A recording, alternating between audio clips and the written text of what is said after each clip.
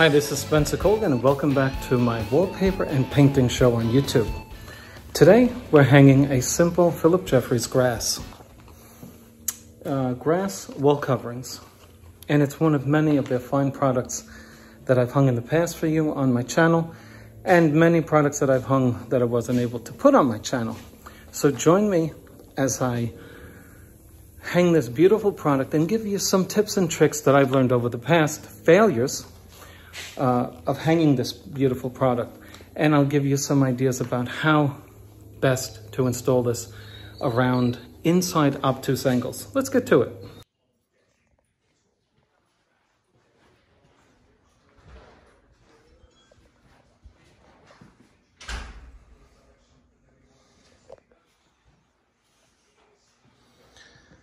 "90-degree inside corners,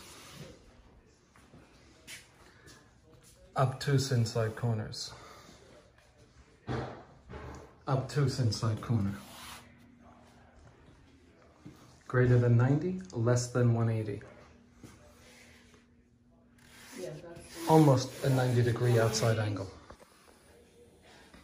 This was the best place to start. And so I have a slight overlap after I push the product into the obtuse angle. Very important that you have enough to finish the wall. You don't want to wind up with this. So when we push it into the obtuse angle, we have a little more than enough, which is far better than having not enough, even if it's by a little. We make sure that our first sheet is plumb. You can do that by making a graphite marking underneath or alongside your wall covering. Pay attention to light covered wallpaper, because you actually might be making a mark that is irremediable. That is, that it shows through your light wall covering, even with, dare I say, thin vinyl. It's happened to me. That's why I share it with you. Okay. Something I've never featured on my channel is the wallpaper smoothing brush.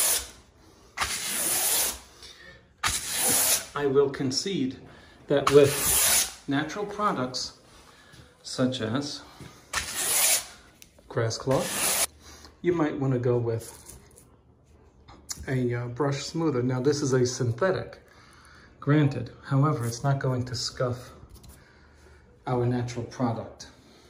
They make these with horsehair, and they're very effective. When you're cutting a thick natural product on an obtuse angle, it's very important that your blades stay consistent with the center of the obtuse angle. You do not want this as you go down. So what you do is you take a forgiving object such as a plastic smoother. Even if you were to overdo it and create a shine here, your shine that would be created by the friction that you make with your smoother and the product, which is not desirable, but it would be canceled out because of the light trapping in the obtuse angle's center. You can see how it's naturally shiny in the center, is it not? Well, that's because the light gets trapped there, okay?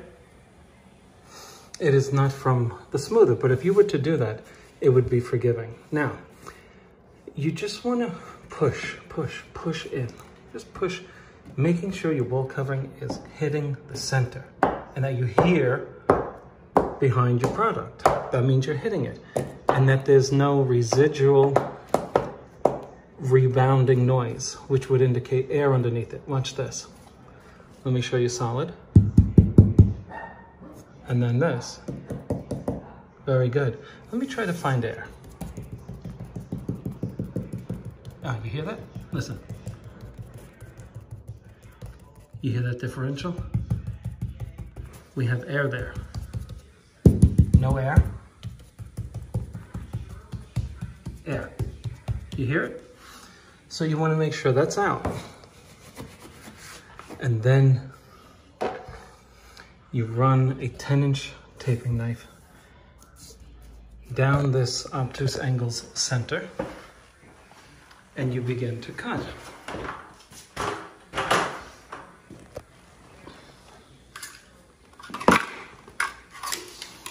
So you would take your blade and then you push it in like that, making sure, one last time, that you've created a vacuum, a pure seal between your wall and your wall covering.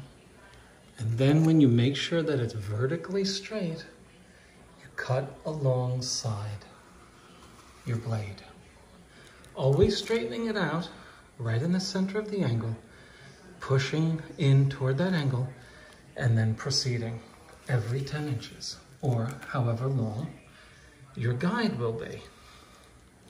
The reason I use a taping knife is I have a handle to do this, to push in. You could certainly use a guide, like a yardstick, okay?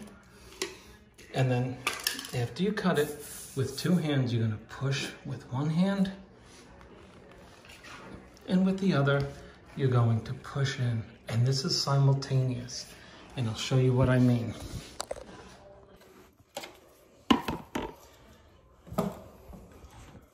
And as I cut through, I bring my taping knife over to the seam, and where it stops is where I make my cut.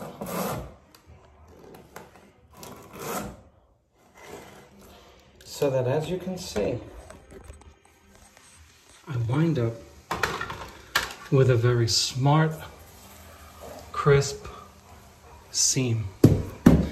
If there's any fixing to do, push it together.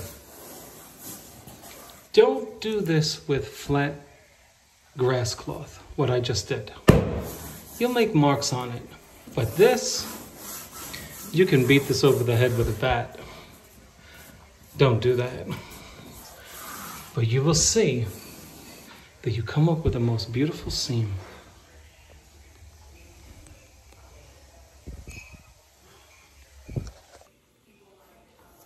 So you do this. This will ensure that your wall covering looks very much like your flesh before the doctor sews up a cut in your flesh. You're pushing it, you're pushing it, you're pushing it in. And you will barely have a visible cut, okay? And we do, trust me when I tell you, there's a slice here. I've already cut it, now I'm pushing it together. Two hands, because this assures that it will mend together like flesh, mending with stitches. Okay, I'll show you at the bottom what I'm talking about.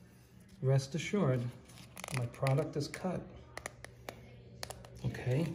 But I've mended it together using the procedure I just showed you. And that's how you do it. Now, you'll see that I have a little bit of a overlap. And that's because my corner is not straight on my wall. So I'm going to trim this at the end, and I hope I remember to show you how I trim it. Let me just give you a foretaste of what I'm talking about. Make sure that the edge is really tight against the wall. I would suggest that you do it when the product is dry. But just so I don't forget to show you, I'm going to show you how I do it while it's wet.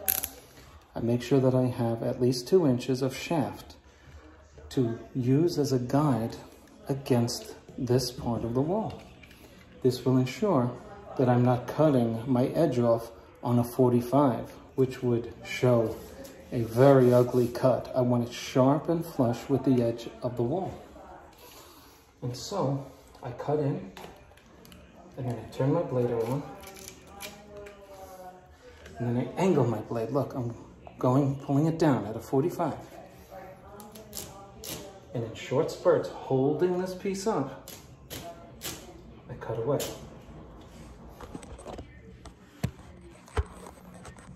You see how that's done?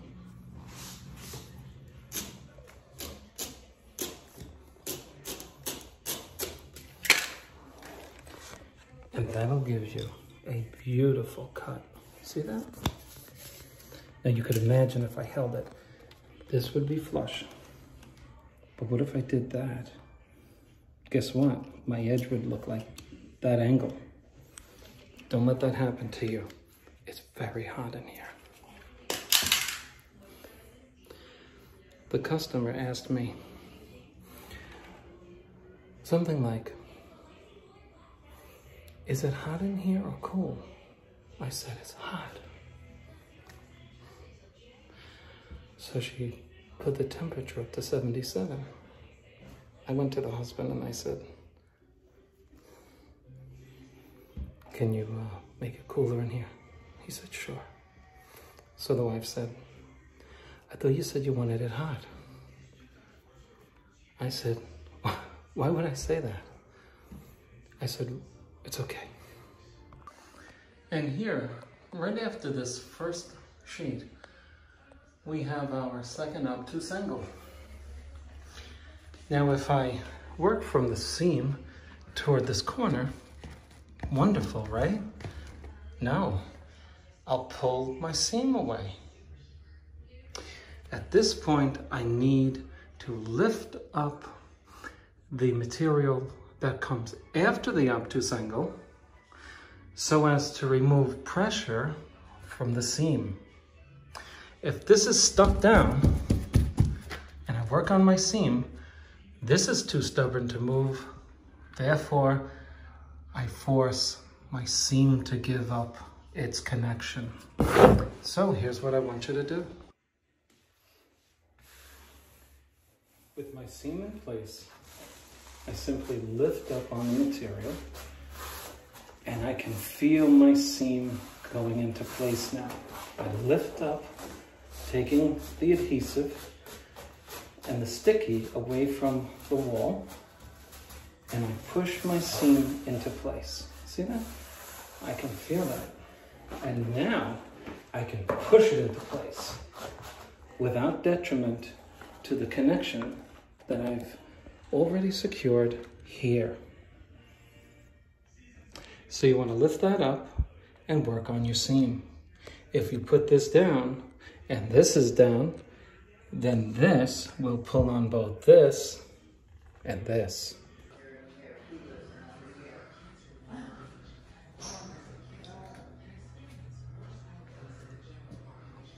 So far, so good, right? But now look what we've come to. For the first time in the installation, we don't have an inside corner, but we have an outside corner. And this angle is also greater than 90 and less than 180 degrees. It's kind of hard to see in the video, but trust me when I tell you, it's not a 90. There's a better view of it. So if we butt the next piece up against here and try to wrap it around this outside corner and bring it to here, what do you think? Does that sound like a good idea? Now remember, each piece is 36 inches. Is there anything wrong with doing that, what I just said? Wrap it around this outside corner? Well, there is a problem with it. This corner will exert tension onto the material. It will exert tension onto it because as I move my material into position, this corner will say, well, I want more of it toward me. And this bump or this corner will do its job. And as this constricts a bit, it's gonna move toward this corner, drawing its attention. Now you can sit here all day and play with it and keep the seam joined. You can do that. until this corner stops exerting pressure on this seam that will be formed. Here's what it'll do. After it's drying, it'll do this. See that? Look again. And you'll come over 2 hours later, and this is what you'll see in reality. You see that space there? How do we keep it like that? How about we overlap it to here? And we continue hanging the rest of our material for an hour or so and come back to this. After this has done its job on this. And then we just slice it down here. Can we do that? You bet we can. Remember I said to keep in mind that this is 36 inches? What if you get mindless of the fact that it's 36 inches and you say, Spencer said to overlap it. I'll bring it over here. Whoa, 36 inches from here is over here. And you will create a visual ugliness, a disproportionate amount of material. We have to our benefit a breakup of the 36-inch piece right here. This is about 21 inches from here to here. If our piece is 36 inches, then this is about 21. And then as we move over here, this is the full 36. So when somebody walks in here, they're not expecting 36, 36, 36.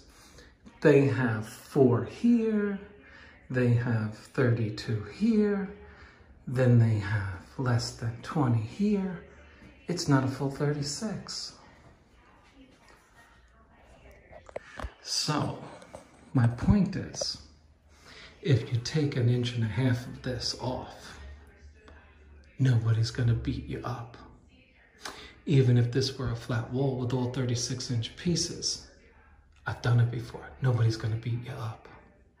But if you do this, somebody's gonna beat you up. Someone's gonna notice. So keep that in mind. Let's get to it. So we put a piece of tape on the edge. Now, because we put it on the edge, we know that this is straight, because we know that this is straight. So if our edge of the wall covering is straight, then we know that if we bring the next piece up to here, we're straight. But I don't know if I'm gonna bring it up to there. That's a lot. Maybe just half. And in that case, you can draw a straight line down here with a pencil. Okay? Because when you risk bringing it all the way over to here, you have glue on it. And then once the glue gets on there, every professional's gonna know what you did. You got glue on the grass cloth. So, I'm thinking about how I'm gonna do it. Stay tuned. So we want to Velcro the next piece. What do I mean? We're gonna put glue on the wall and the product so that the result would be like a Velcro. You know, Velcro has 2 sticky sides. This will help protect the material from doing exactly what I told you. Moving on the corner. You can Velcro every job you do. Except some materials, just some, say do not Velcro. We will void the warranty. But this is a fine case, in most cases, by the way, where you can Velcro. When this dries up, when that shine dies, this becomes super tacky. And you can feel your fingers hard to pull off, so to speak. And that will keep the product in place. But the trick is you wanna You want to let it tack up. And so I'm going to proceed to do the rest of my corners.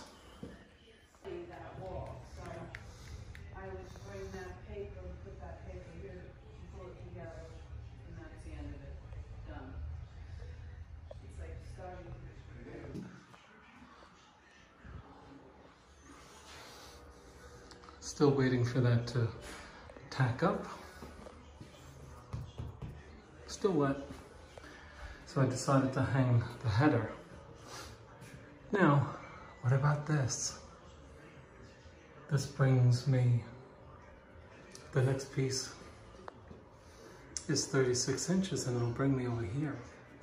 Can I bring this piece over to the corner? Can I do that? But then I would have this. So should I take the next full sheet and drape it all the way down here and waste this? Should I do that? Or, because we have horizontal lines, let's bring it up close to these lines. Does anybody think that I could cut through these and from far away you wouldn't notice it? So could I take a piece and just fill in the top and then splice it right there?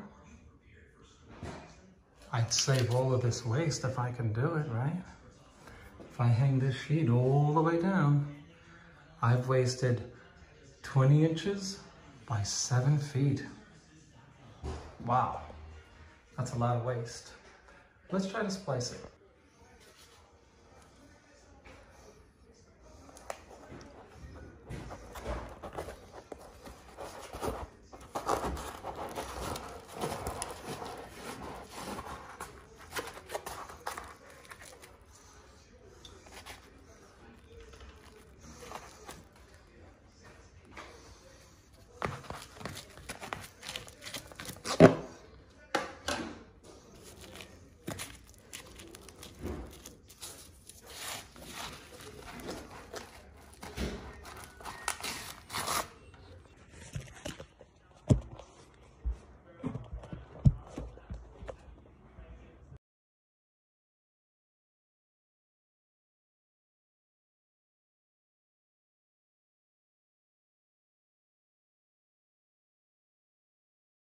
When you're positioning this type of material in the corner, you will see that the corner is not perfectly plumb, evidenced by this dark line here. So here you don't see a dark line,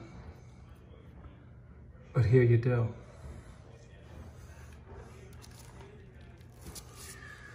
Okay, you see these threads here?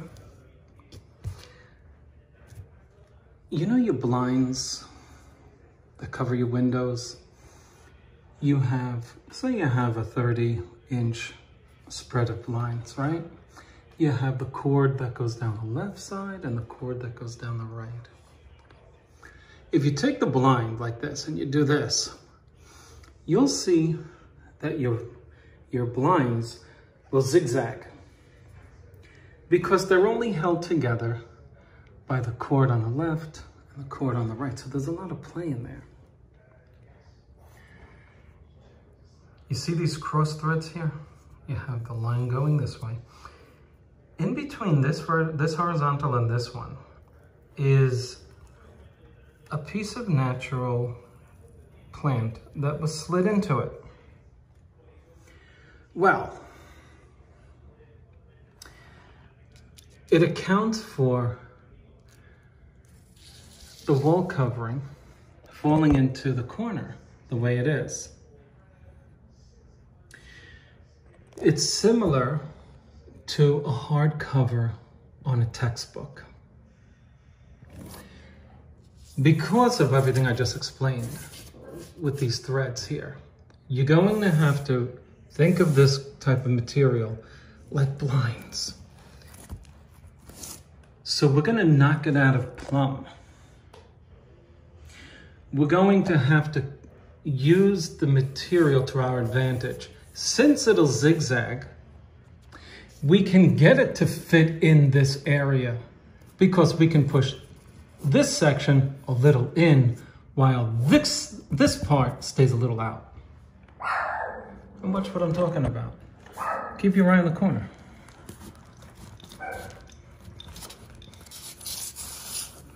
See that? If you just let the wall covering tell you where it's going to fall, telling you, well, I'm a hardcover book, you're gonna have gaps. You have to fill in those gaps by using the weakness of the material to your advantage. So where it goes in, you make sure that you push it in to fill in those dark lines. See, because if I go straight down and I don't do it, look what I have there. If you're a newcomer, don't say, well, this is natural, that's the way it happens. Yeah, but watch this. Better? Oh, yes. Move that wall covering in and get rid of your black lines. Then take a smoother and push that edge into place so that you no longer have a black line, but you have what appears to be a perfect 90-degree angle of uninterrupted grass cloth. All the while, we know we have it interrupted because we cut it.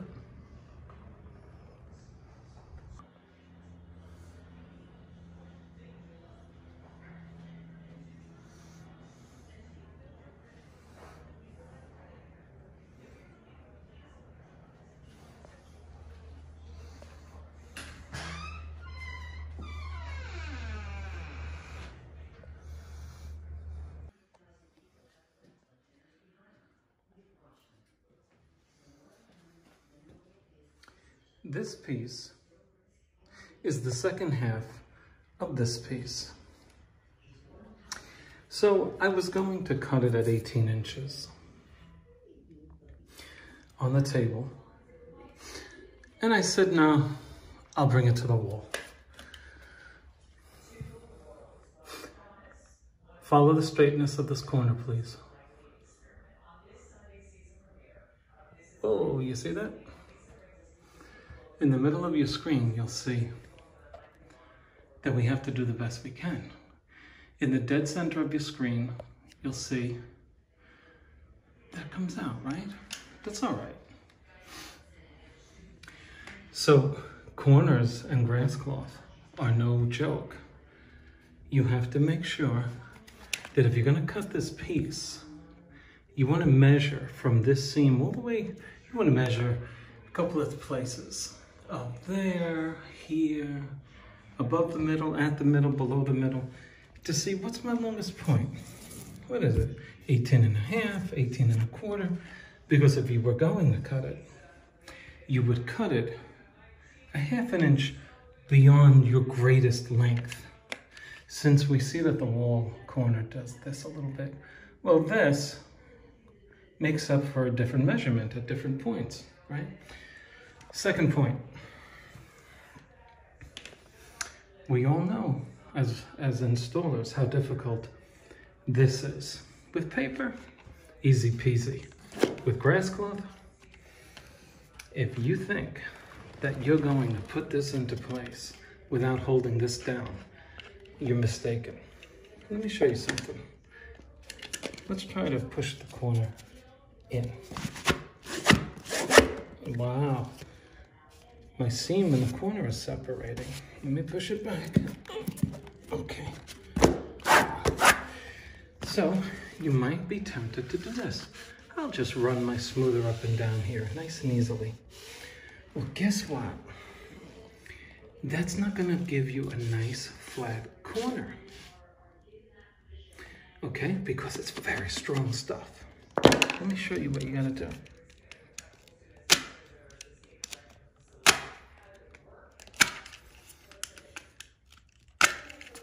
Okay, you want to put some stress relieving cuts in there. And for those of you who think that I cut the woodwork, I didn't.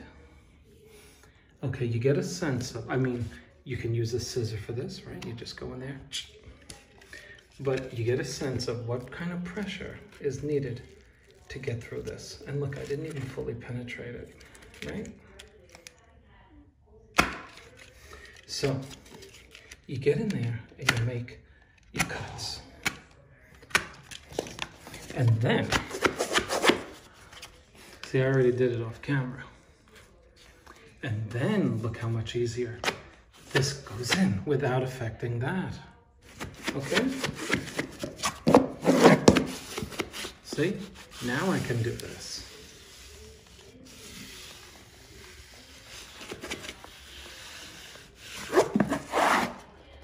The whole goal is not to undo your corner seam.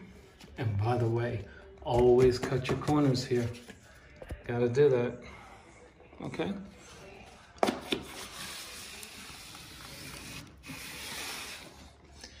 And now we can proceed with cutting it.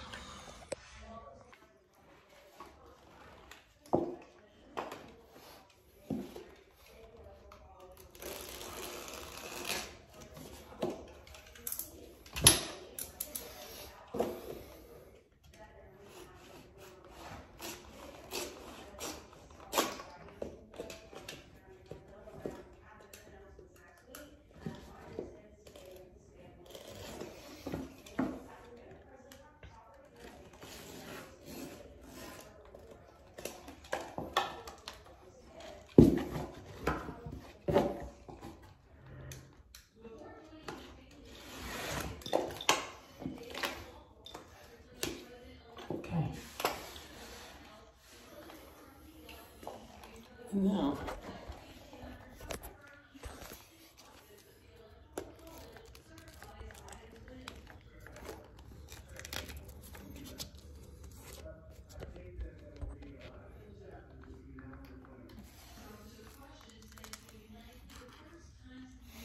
nice and sharp corner.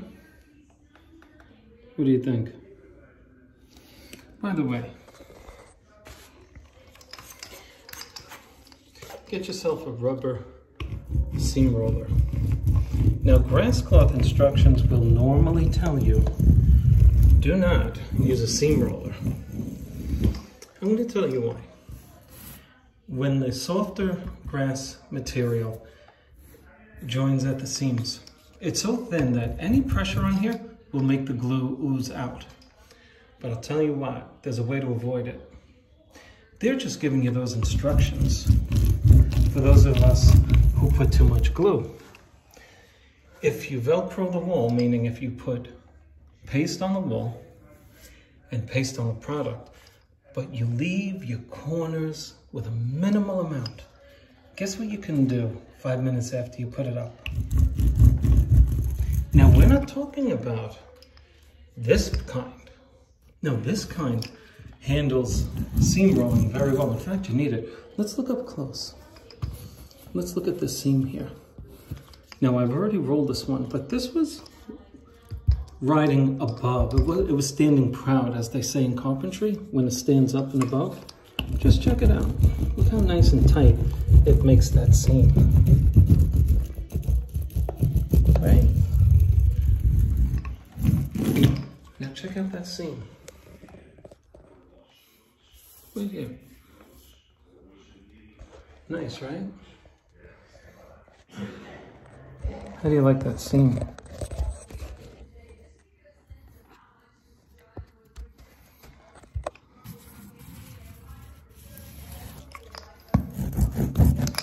And that's the best you're going to get it.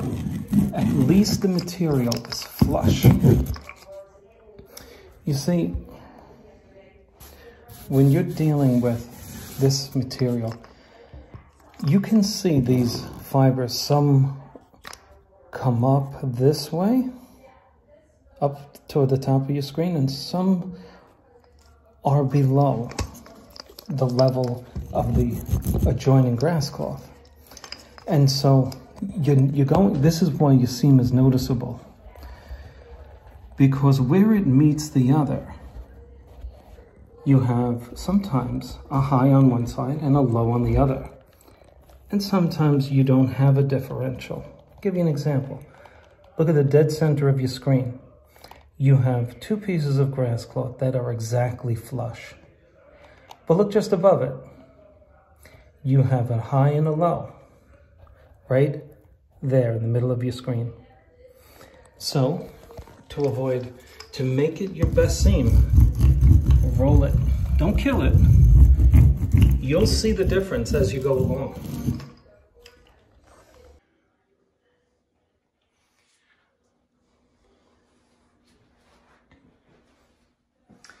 This was the other Phillip Jeffries product I installed in the customer's home within the last year.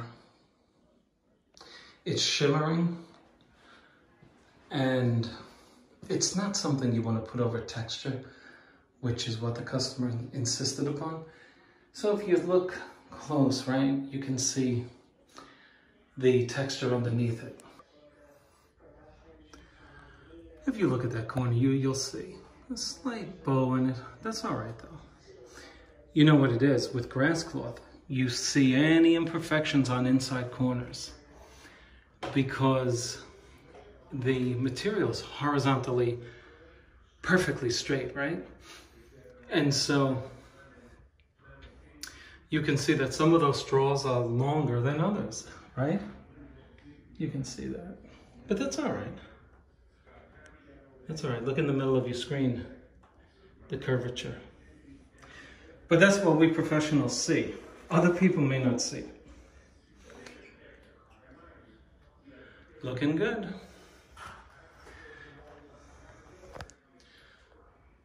We still have that. That's nice and tacky now. It's ready to go. And I'm almost done. Let's review what we've done. My engineering was interrupted by a better idea as I went along. Engineering is the process by which you determine where all of your seams are going to land. That's basically what engineering a layout means.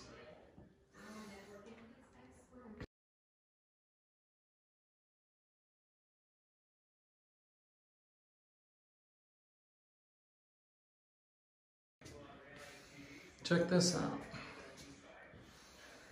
We're coming to our end. Now watch this. Let me share something with you that would make perfect sense to you. If you have a seam right here on this area, that looks bad. Bad. It throws off symmetry in the mind of a human being. This is better because you have this edge and your eyes and your mind are more inclined to be less distracted with a seam here because this ends here. Still not perfect. What is my distance here from here to here? It's 40 inches. This is 20 right there. Here's what I'm going to do. I'm going to start here and go this way. That's 20 inches. And I'm going to bring this piece all the way over here, which is about 30 inches. You like that plan? I like it because this whole angular issue going on here, this angle and that angle, you're not going to notice that I used a 30-inch piece of wallpaper. And guess what? We're going to do the same thing right there. As you can see, it's worked out very nicely. In the center of our duct, we have a seam in the dead center of the central piece of the ductwork. And of course, we'll just put those 2-inch pieces cut out from a separate sheet and we'll splice them between the top of this and this piece here, probably right there. All we have now is this one piece here and this one piece here. And that would complete our beautiful Phillip Jeffries grass wall covering installation.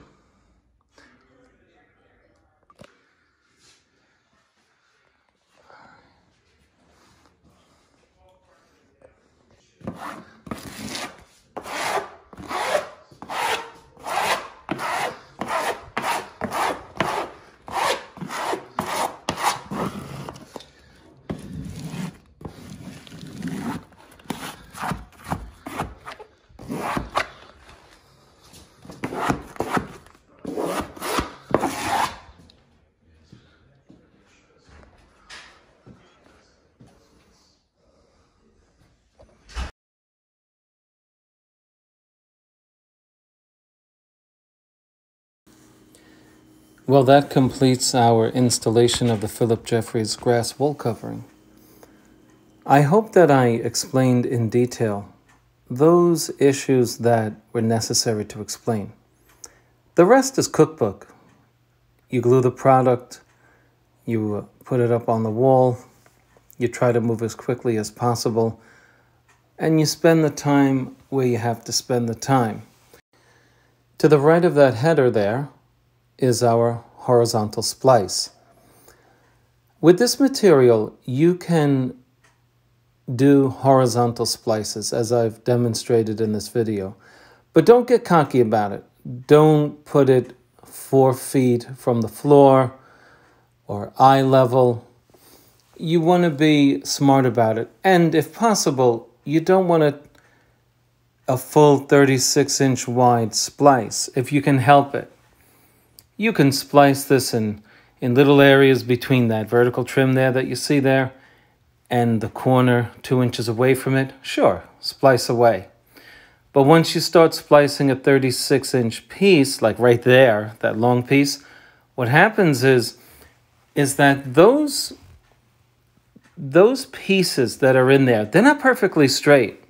So if you decide to come across and cut with your level, you're going to be cross-cutting those natural plants that are inserted into those threads. So just be mindful of that if you decide to splice. If it's behind a piece of furniture, by all means, go ahead and do your splice. I hope you like the video.